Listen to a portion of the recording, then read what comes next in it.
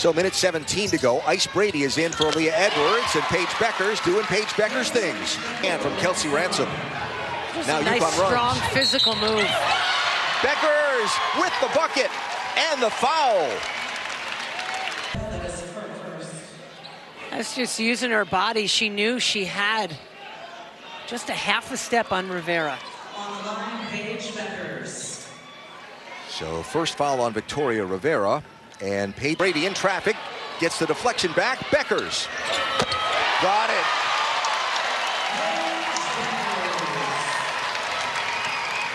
You got to know. Sorry, not off the hands of a Georgetown player.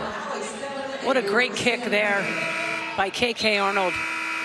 It's her 6th attempted three and 4th made three of the year. Bueckers on the fast break points for UConn. Well, really good job moving without the ball. But Successful. he's going to be a terrific coach here. Bueckers, how about that? That's a touch pass from Mule over the... Perfect pass from Mule.